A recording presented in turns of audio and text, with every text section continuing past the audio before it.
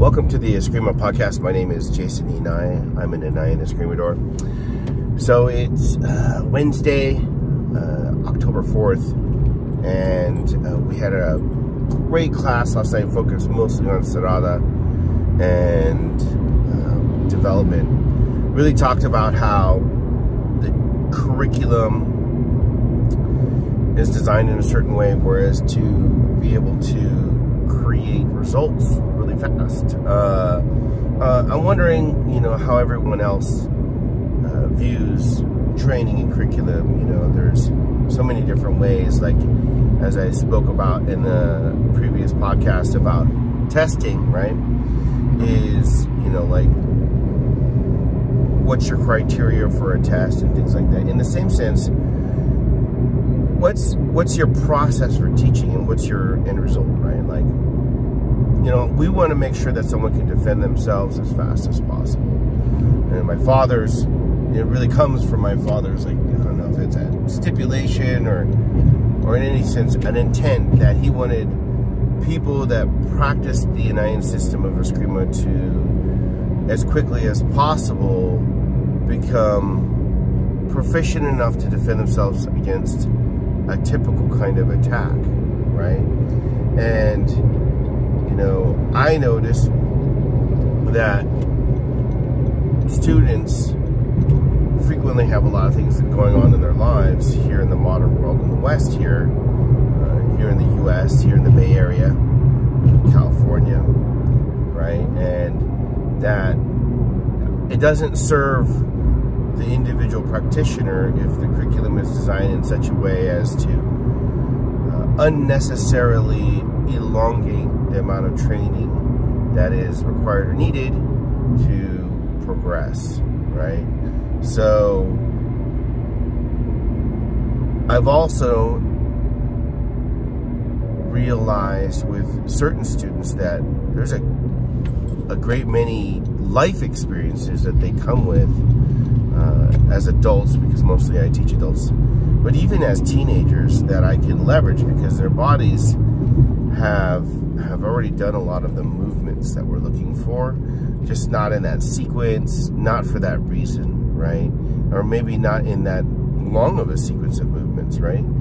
Especially if anybody's done a little bit of sports, right? Or anything, even to a degree dance, then they've learned body control and things like that, right? So if those things are the case and I'm working under those conditions, right, how do I get out of the way of their learning process in order to see them progress as quickly as possible, first to being able to defend themselves and then becoming a recognizable FMA practitioner, Filipino Martial Arts practitioner? Not that they are recognizable themselves. That may or may not be the case. Really, that when someone's seeing them do martial arts, to say, well, what kind of martial arts is that? If they've never seen Filipino martial arts, or well, that must be Filipino martial arts.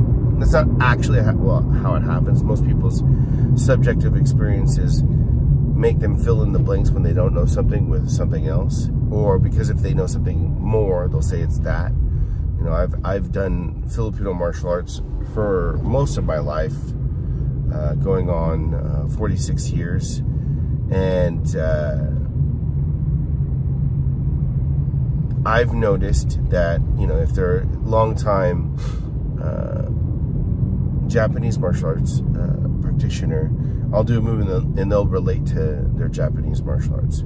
I've actually had a master of Chinese martial arts say, oh, you must be doing this kind of Chinese martial arts. And that means two things to me, right? One is that there's a lot of similarities, right?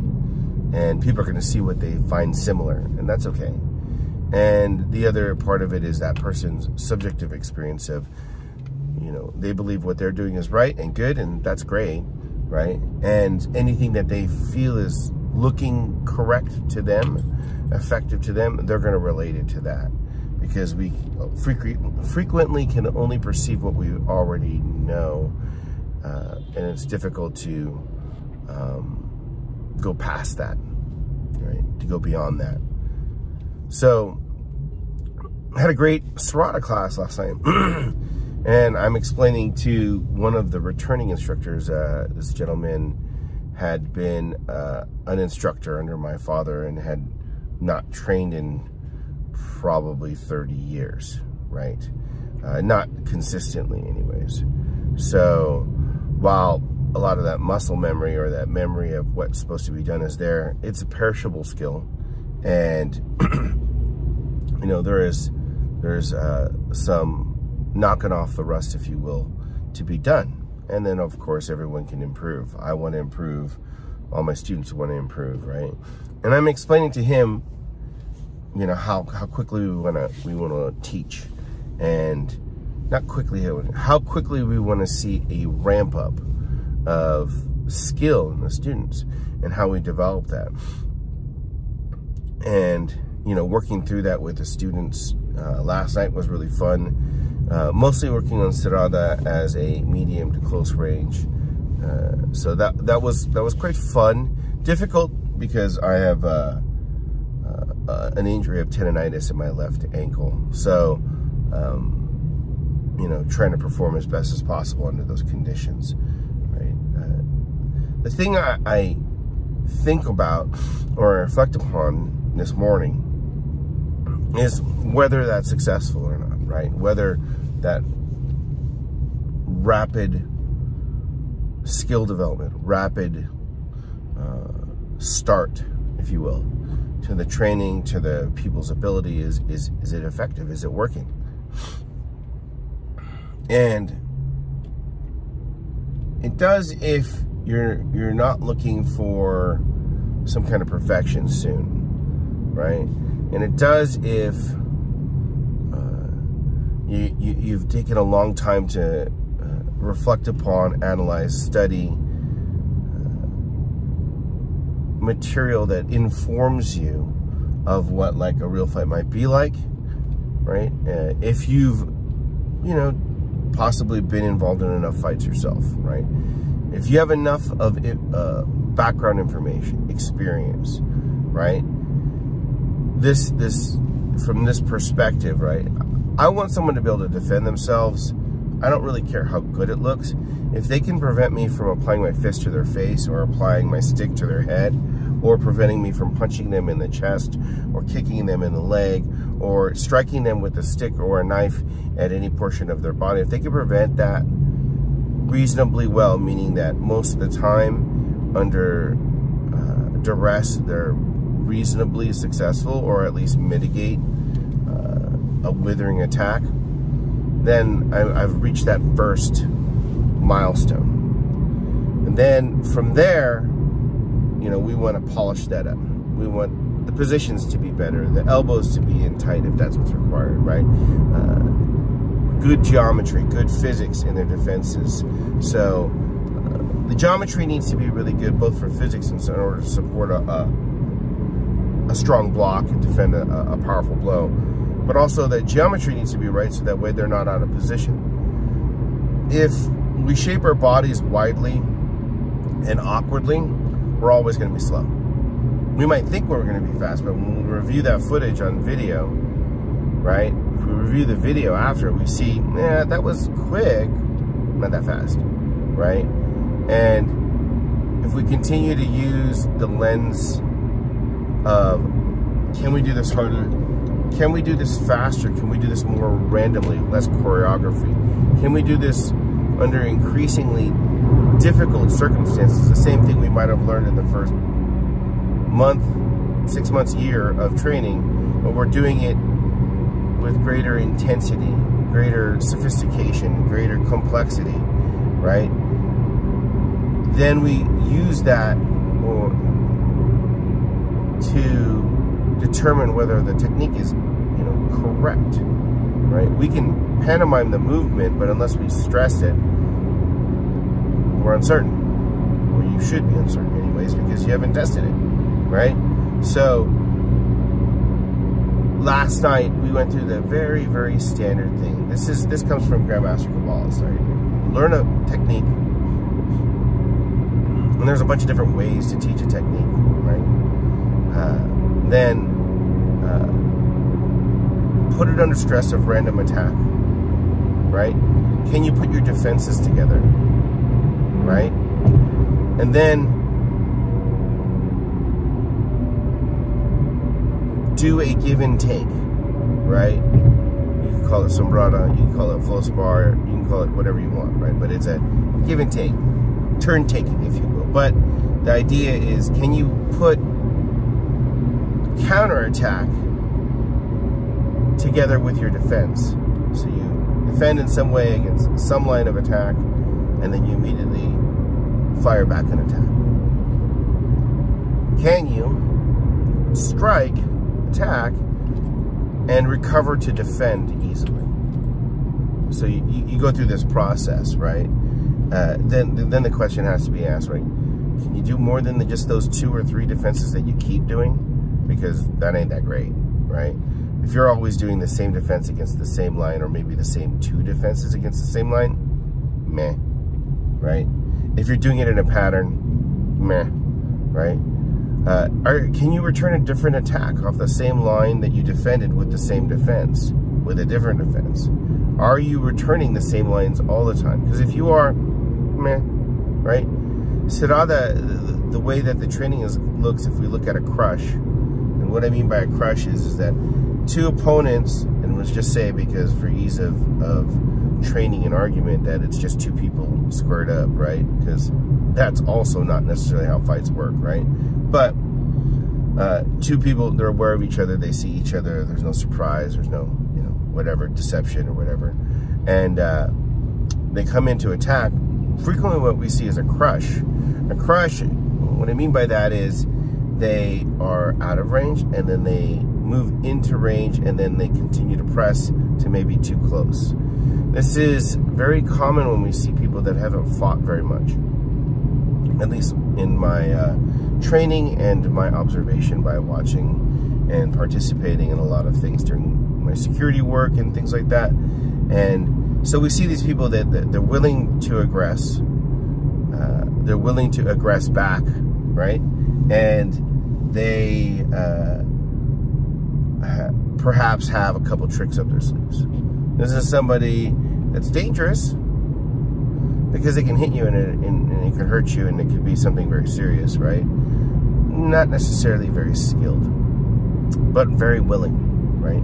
So we see in that a crush. And this habit of pressing or crushing doesn't necessarily go away in the first year of training, in the first 2 years of training. And if we do a lot of technique work and we do a lot of choreographed drill work, right? We'll see it in someone that's been training a lot, but they've only exclusively been doing techniques and forms and drills.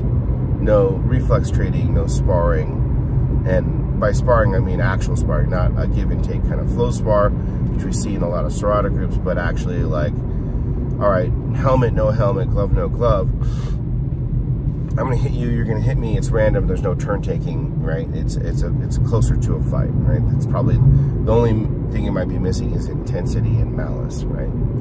So we see this press, right? And Sirada's job is to control or get to the position or the proximity of a press, and then control it. You're not too close, you're not too far. You're able to inhibit your opponent's ability to attack and defend while remaining free to attack. Right? That's essentially its strategy, other than trying to maintain the center line or occupy the center line, right? So when we see this and we use that as a lens to judge our Sirada, right? We start seeing places we can improve, right? So the process of teaching, of like making you good enough to be able to defend yourself. Okay, now it looks like Filipino Martial Arts. Now that looks like you might be training under Mike and I's lineage, right? That's kind of the goal, right? That there's some indication of a particular standard of ability and movement, right? So you're moving in, you're doing your thing, right? And you guys get too close. Now, if that was the goal and there's a result ending there that leaves you in a tactically superior, strategically superior position, yeah, that's awesome. If, on the other hand, it becomes a stalemate and you don't break the stalemate, not awesome, right? And so we go back to the drum. You work your basics, you work your drills, maybe you encounter a problem and you keep encountering the same problem, and you address that through your techniques and your drills, and then you go back and you test through your reflex and flow training. And this is this process that Grandmaster Cabales had from the very beginning, and through his association with my father, refined it down so that you could learn smaller chunks of the material and more quickly deploy or rapidly excel in the curriculum, right? Learning, you know, more than a handful of techniques per, you know, for any given line of attack becomes less useful if they're not surfacing under stress, right? Whether it's spontaneous behavioral reimmersion, right? Look that up. Or it's something that, you know, you're deliberately doing, or that you're doing something out of rote, right? For the lack of a better term. So, you know, there's a difference between reaction and response.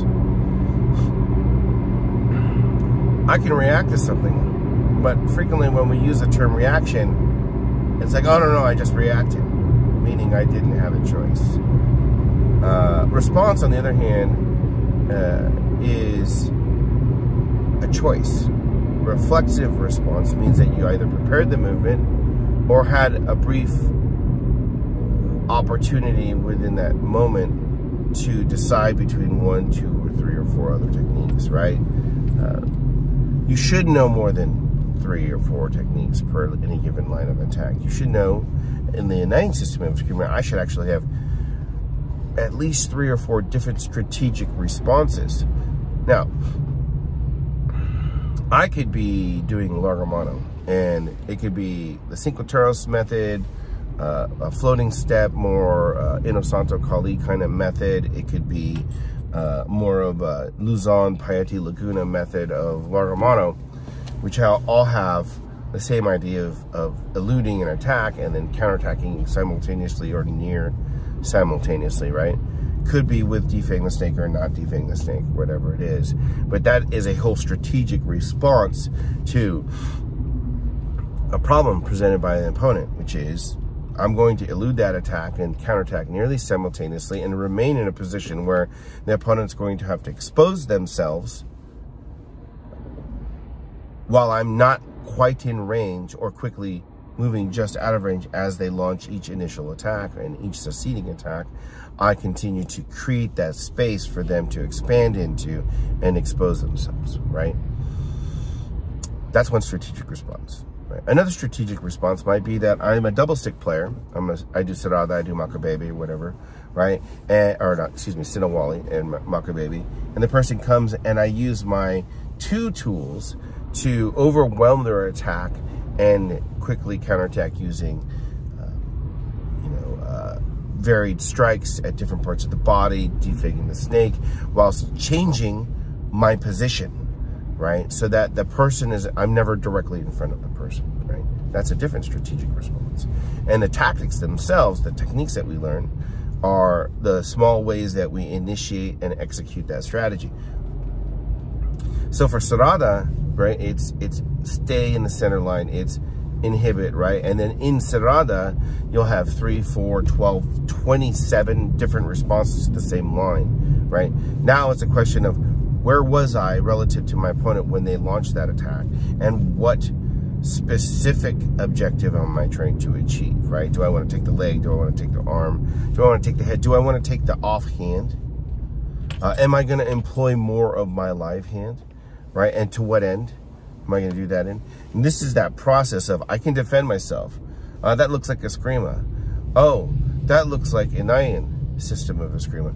Oh, that looks like something that's being done very deliberately.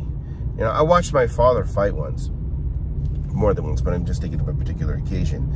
And he used a form of Sinawali is the only way that I could put it. He wasn't close enough to engage with his live hand, right? And there is a form of Sarada where you don't, right? So there's a gray area there. So there's a form of Sarada where I don't need my live hand, right? And it has to do mostly with range, distance, right? But I'll say it's Sinawali. It was a redondo movement for the most part, and he was using an upward figure eight or a downward figure eight in the middle of it as a constant movement component. And he very strategically took this person's ability to move away in a handful of shots, maybe 3, maybe 4 shots, hit the leg in a very specific way, made the leg fail. Person falls over, right? He was controlling distance the whole time as the person advanced, right? He would do that. When he attacked, he would advance, which would cause the other person to retreat, so on and so forth. But while there looks like there's this give and take dance, what I noticed is that the distance was nearly constant, right? So this near constant distance while the person's attacking 2 or 3 different lines at any one given time, right? In succession, in combo, and singularly, right? And he's still clipping the same leg through that process, right? It was a very strategic, tactical process that he went through that was deliberate, right? And so we see this as first, wow, that's awesome. Second, like, okay, so this is the progenitor of our system, and this is the precedent with which we need to follow through with, right? And so going back to the Sarada class this last evening, right? We start off with some hit and evade, and then we move into some basic blocking drills. I always do this, you know, we use the core of this, which is reinforced blocking for us, and make sure everybody can defend themselves, because I don't also believe that you should be ready to do a reflex drill, which we call lock and block, right? I don't believe I should wait till you're ready. I should be able to get you to the point where you can basically defend yourself and you can break the drill. So you can use your course blocking, that's not Sarada, that's breaking the drill, right? You could use dodging or largo to get out of the way because you don't have any preparation and break the drill, but you won't be considered being successful. But you are defending yourself, right? And that's ultimately the goal. I always remind my students that we are not here to be good at any given technique or drill or style. First and foremost, we're here to be able to prevent people from doing harm upon us and to be able to issue back harm with impunity. So if that's the case, I don't wait till they're ready. So we work on some evasion drills, we work on some basic blocking, and then we move into the Sarada, right? And each of the students, you know, and as I was reviewing the footage that we took that evening of that and their responses and how they did, and you can see, you know, Patrick specifically performed extremely well, right? Hitting him harder and faster than I hit anybody else that evening, and you know, only like my most senior students can take that kind of withering attack, right? So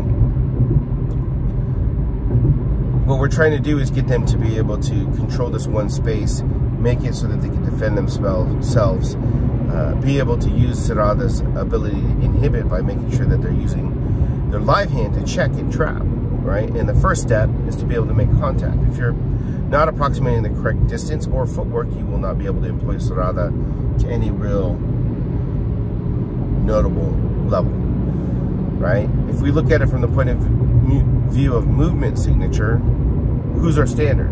Well, our standard is Grandmaster Angel Wallace. We have to approximate that movement to do Sarada, because he's the one that defines Sarada, right? And we have to do it in such a way as that we're creating advantage. It is my assertion that martial arts is the art of conflict, risk, and advantage. During the conflict, you calculate a risk to achieve an advantage. The main advantage that Sarada tries to employ is the utilization of the live or left hand in order to inhibit the opponent's ability to defend an attack. We see the same thing in Balintawak. And the way that Balintawak does it is they do stick-on-stick or reinforced blocking, right? Where their hand is leveraging their stick on a second point, leverage point, in order to create a more stable blocking surface, right? And then an immediate inhibition, usually a grabbing of the stick, right? And that creates that advantage because now the person who you're sparring against, or in that case they're doing their patterns with, right? Their weapon is inhibited. They can't freely move, right? So that creates a delay in their timing, which then allows for an opening to an attack. And I only need one opening, because if I have a decent enough stunning attack, not a finishing attack, but a stunning and interrupting attack, I can buy 2 more movements, and those 2 will buy 5 more, right? So we see this in Balunta Walk, and we see this in other styles that employ the live hand similarly, right?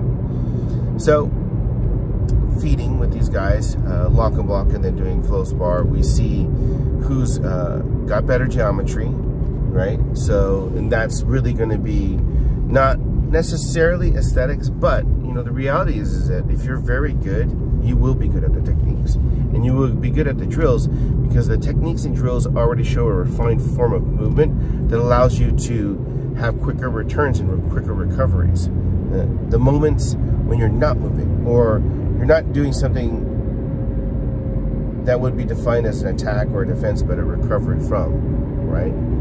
So you see who's able to employ the proper geometry so their recovers are better, and who can maintain distance well enough without having to back up all the time, because that's not Serrata, right? And who's able to deliver more varied attacks and perform more varied defensive maneuvers whilst still maintaining the correct proximity. And this process that I'm talking about, we do with all the styles within the Inayan System of Eskrima. It just happened to be a Serrata night, right? So we're working on employing the right movement, the right proximity, and the correct strategies in that movement and proximity, or relational space, if you will, right? Like, what zone am I in? How close am I? And then in what way am I employing my hands and my sides, my stick side or sword side, and my shield or empty hand side, right? How am I employing them? Those things, I can look at those things and say, okay, I know what the style is that this person's doing. In this case, I should be seeing Serrata, because we were practicing Serrata. And you know, some of them used a little bit of Largomano in the sense that they were backing up a lot. Not ideal. But if we're talking about being able to defend yourself, as far as the stages of development are concerned, successful. Are they correctly placing their hands and their stick in a way where they're in a better position each time, which would be more recognizably Filipino martial arts, or at least just good martial arts? And are they doing it in a way that is consistent with the teaching methods that we do in the Inayan System of Eskrima, which means a keener eye on geometry in terms of footwork, in terms of hand placement, in terms of supporting angles, and that's usually defined by how you angle your foot and your arm together in a way to create good supporting lines against an attack, right? Also, without overly exposing yourself. Every time we lift our elbows up, which is bad, generally speaking, we expose the midriff, and we actually eliminate a part of our musculature. Like if you're doing a push-up, right, and you do a diamond push-up or tricep push-up, right? So you make that diamond in your hand and you put that on there, and you'll notice that your elbows are in towards your ribs a little bit more, right? That as you do that, you activate your triceps, but you also activate your pec muscles, your chest muscles, right? Now, if we take that same hand, you know, placement, if you will, and then we splay out the elbows so that we wing them out, and then we attempt to do that, we eliminate the chest from the movement. So now I'm only relying, or more relying on my triceps to do the same work, and I'm eliminating the ability to fully use my chest to do that pushing movement. So we look at that geometry when they're training, and that's the thing that I'm looking for, right? Because like, if I see that you widen out your arms, you're going to be slower and you're going to be weaker. So what I can do is I can exploit that. I can exploit that movement without changing my proximity or anything else. I can just take tighter lines. Instead of coming out on a wide attack, I come in a narrow or withering attack, moving straighter in and pressing towards your center line, and your blocks will fail, not because you don't have your hands in the right place, or you didn't get your stick in the way, but because your musculature can't support that. Now you could pop it. Some people, they like to push real hard, or like do a little bit of a popping movement when they do their defense, in which case I change the timing of my strike, but I keep the same tight angles. And what that happens is that you overexpose yourself in your defense, and then I can exploit that as well. And so we use this process that I've been kind of talking through to, you know, incrementally improve the ability of my opponent, or my student, I should say.